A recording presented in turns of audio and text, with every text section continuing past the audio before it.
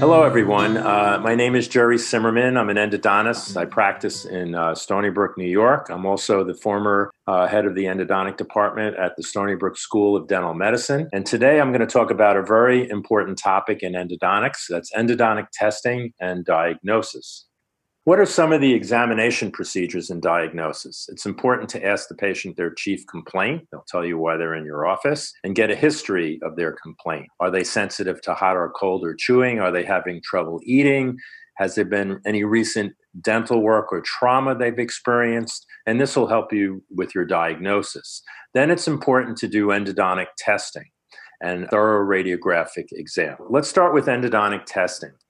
We do thermal testing, percussion testing, palpation testing, electric pulp testing, and we use the tooth sleuth, and I'll explain each of these. Okay.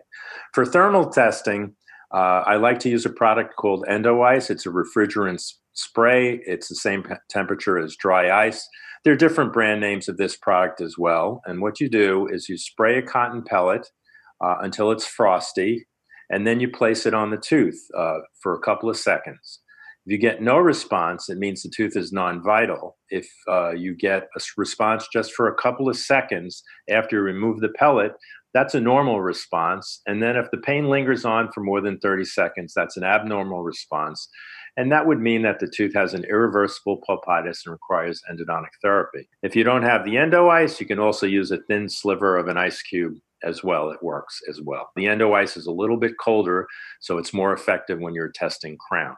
Sometimes a patient will complain of heat sensitivity. They'll come in and say, oh, it hurts when I eat hot food or drink coffee or tea.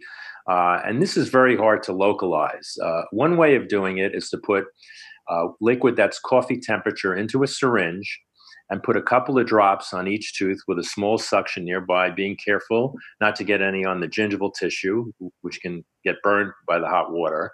And then you see what kind of response they have. And you might be able to localize the tooth that's causing the problem. Another thing we do is we use the electric pulp tester. I like the analytic technology pulp tester. This area here, there's a readout from 0 to 80. If the readout gets up to 80 and you get no response, that's a negative electric pulp test. And then there's a rate control in the dial on the side. You see it's set on 1. I like the current to go up very slowly so the patient doesn't get a jolt. And the way this works is you take the probe, you put a little toothpaste on the tip of the probe, you dry off the tooth, you put this in the middle third of the tooth, and you can have the patient hold the metal part of the probe with their 2 fingers, and that completes the circuit, and then it'll go up from 0 to 80. The number is not that significant. What is significant is whether you get a response or not by the time you get to 80. So if you get a response and then the tooth is also normal to cold, that means it's vital. If you don't get a response, there's a 90% chance that it's not vital. Okay. You could test the teeth to percussion. It'll help you localize which tooth is causing the pain. If there's inflammation at the apex, the patient will have pain. And also you can palpate the soft tissue on the buccal of the tooth. You run your finger along the root. When you get to the apex, sometimes you can feel a little bump or swelling there, or the patient will be sensitive and you can localize the pain that way. Check the mobility of the tooth, and always perio-probe every tooth that you're going to treat. What commonly happens is if the tooth is cracked and you go around the tooth and you probe it and you get 2 and 3 millimeter probing depths, and then in one spot it drops in 6, there's a good chance there's a fracture in the tooth. And here's an example of that where this tooth had 2 to 3 millimeter probing, but on the straight buccal, there was a 5 millimeter probing, and that was in response to a fracture. The tooth sleuth is very useful as well. If you look here, there's a flat part. There's also a pointy part. The pointy part can go in the fossa of posterior teeth, and the flat part can go on each cusp tip. And you have the patient bite and open on the tooth sleuth, and you might be able to localize which tooth is sensitive to chewing with the tooth sleuth. If the pain is greater when the patient releases, that might indicate that the tooth is cracked. So this is another useful device. And here you see a case where we found that it was sensitive on the bicuspid, and you can see a fracture here. This was stained with methylene blue. And if you have a fracture that goes all the way across the tooth and into the pulp chamber, that tooth has a hopeless prognosis and needs to be extracted. What if you have a sinus tract? A sinus tract is a pathway that the infection takes from the apex of a tooth out to the soft tissue. It could be extraoral or intraoral. If you have a sinus tract, it's a good idea to trace it to see where the infection is coming from. In this particular case, the patient had tooth number 5 extracted. And the way I like to do this is I take the gutta percha, I'll soak it in bleach in a Dappen dish for 2 minutes. Then I'll clean the bleach off with alcohol, and then I'll feed it into the sinus tract gently. It'll follow the path of where the infection is coming from. And in this particular case, they had tooth extracted, but you can see it was traced to the apex of number 3. And if you look closely at 3, you might be able to make out a periapical radiolucency. Then you pulp test it, you get a non-vital response. But when you see the sinus tract in the anterior region, you may not be looking at the molar in the back. So if you have a sinus tract, trace it. X-rays are very important in your diagnosis. It's good to use paralleling devices to take accurate radiographs. This is a RIN device with an X-ray sensor. You can cover the sensor with plastic. It's good to take an X-ray that's perpendicular to the tooth, and also to take one from the mesial, and this way you can see multiple roots and get more information. It's also very important to take a bite wing to check the margins of the restorations to see if there's any caries.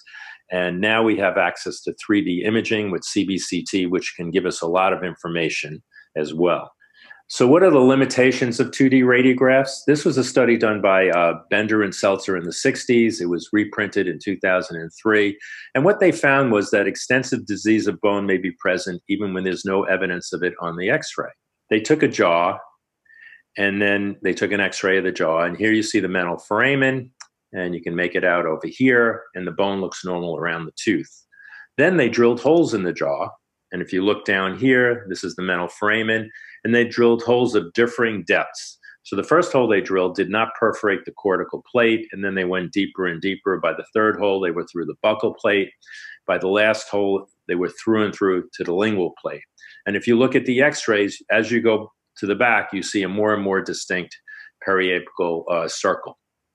So if you could actually have a tooth that's non-vital, and there could be a lesion in the marrow space of the bone that has not yet perforated the cortical plate, and you will not see it on a normal regular 2D radiograph.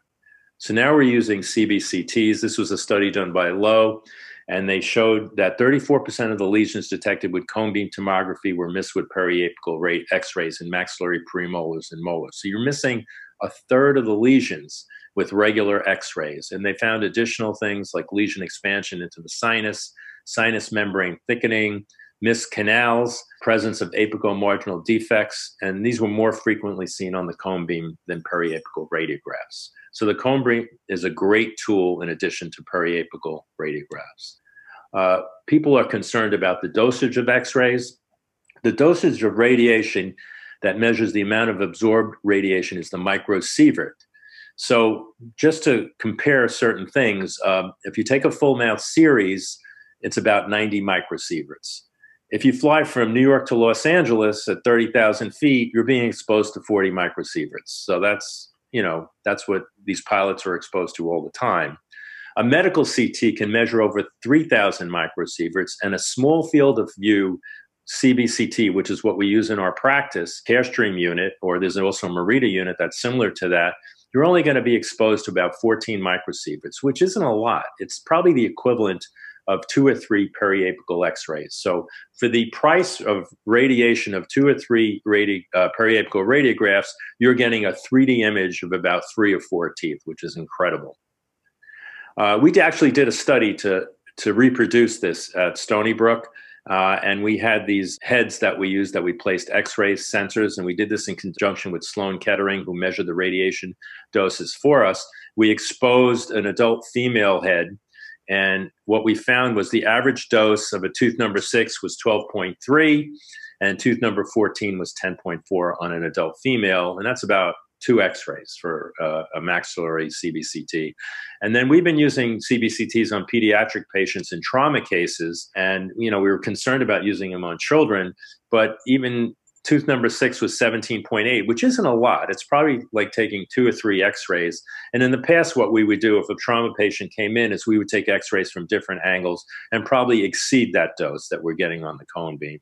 And for number 14, it was less because there was no salivary glands in that area that we were being exposed, or other tissue that's sensitive. Okay, so this is like a case that came into our office, and it's tooth number 14. The tooth was sensitive to percussion and palpation. If you look at the X-ray, you can see The sinus and the zygomatic arch is superimposed over the tooth, and you can't really see that much. And you do the CBCT, and you could see on the sagittal view, which is the second image, a large buccal radiolucency that encompasses the mesiobuccal and distal buccal root. And on the palatal root, you can see that the root is filled slightly short and there's a lesion on the palatal root. And this is very useful because if we're retreating cases, we want to know which roots have failed, and we probably only need to retreat the failing root. In this case, it's all three of them. Sometimes there's a large post in the palatal root, and let's say there's a lesion on the mesiobuccal and there's no lesion on the palatal and there's a large post, then we don't have to take the post out and we can save the crown. Another case here, this patient was hit in the mouth and tooth number 8 has swelling in the mucobuccal fold, and we take our x-ray and you can see a large post in the tooth with gutta percha, but you don't really see anything periapically. And then we do our cone beam, and if you look here, you can see a fracture in the sagittal view. So this tooth had to be extracted. Okay. Another case here, this patient presented with a previous root canal. It was sensitive to percussion and palpation. There's a lesion on the 2D radiograph you can make out on the mesiobuccal root. You really can't see much on the other roots, and you can't see much in the sinus. The patient also had a complaint of a severe sinus congestion. We take our cone beam. Now, if you look here, you can see this is the mesiobuccal. There's a lesion here. It perforates the sinus, and there's a radiopacity or fluid in the sinus. It's completely full. If you look at the axial view, when we do analyze this in our office, we're looking for extra roots. So this is the distal buccal. The gutta percha is centered. The palatal centered. But if you look at the mesiobuccal, it's a little towards the buccal and the root's very wide. If you see something like this, there's usually another mesiobuccal canal, and it's usually located over here. And that could be the reason the case failed. So then we know when we retreat this case, it's important to look for a fourth canal. So the case was treated. This is the pre-op CBCT with the area and the fluid in the sinus. And if you look at the post-op CBCT, you can see I found the other canal. There's 2 mesiobuccal canals. This is 6 months later. The lesion's almost completely healed. The floor of the sinus has reformed, and there's just a very thin thickening of the sinus membrane. So, and this patient's sinus problem disappeared. So that happens a lot where the patient might be seeing an ENT doctor for months and they can't figure out what's going on, and it ends up that there's a tooth that's causing the problem. We treat the tooth and the problem resolves. So it's important to know if the pain originates from a tooth as well. If you can't reproduce the patient's symptoms, you really shouldn't treat anything. You shouldn't guess. You might do the wrong tooth. Pain on chewing can be reproduced by using a tooth sleuth, and pain to cold or hot can be reproduced by applying heat or cold. There are other things that can cause oral pain as well. You have to be aware of possible TMJ problems. Sometimes that can cause pain to the upper posterior area. Trigeminal neuralgia or viral infections, neurovascular problems like migraines or cluster headaches, sinusitis, which we showed a case of, cardiac pain. A patient can have angina and can have pain that radiates to their lower jaw, and psychogenic pain as well.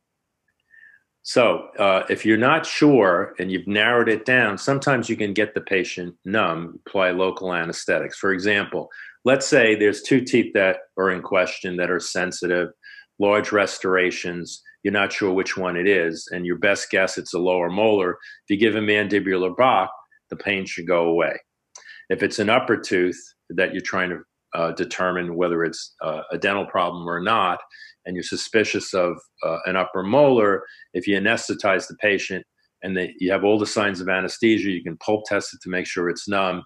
And if it is under local anesthesia and the patient's still having pain, there might be a non-odontogenic source of that pain. Sometimes what happens in our practice, if the pain isn't localized and we do our testing and we can't figure out which tooth it is, I'll have the patient come back in a couple of days, especially if they're on pain medication. There have been studies showing that if they're on ibuprofen, it will reduce percussion pain by 25%, cold pain by 25%. And you might miss a diagnosis of symptomatic irreversible pulvitis, because of the pain medication. And another issue is if the patient's been prescribed antibiotics a couple of days before they get to your office, it might be masking the symptoms as well, especially if it's an infected or non-vital tooth. So you have to be careful of that. If you're not sure, don't treat the tooth, have them come back. And just to show an example of what can happen, this was a patient that was referred to me for tooth number 8. We pulp tested the tooth. It was sensitive, normal to cold, and the electric pulp test responded. But there was swelling in the mucobuccal fold. It was kind of a hard swelling. The tooth was sensitive to percussion. The x-ray revealed a thickened PDL at the apex. We did a scan, and I'll show you a close-up of the sagittal view. And you can see on the palatal of this tooth, the PDL is thickened and there's no lamina dura. So you might think that the tooth is fractured. But with a swelling and positive pulp testings, the first thing you should do is biopsy that area.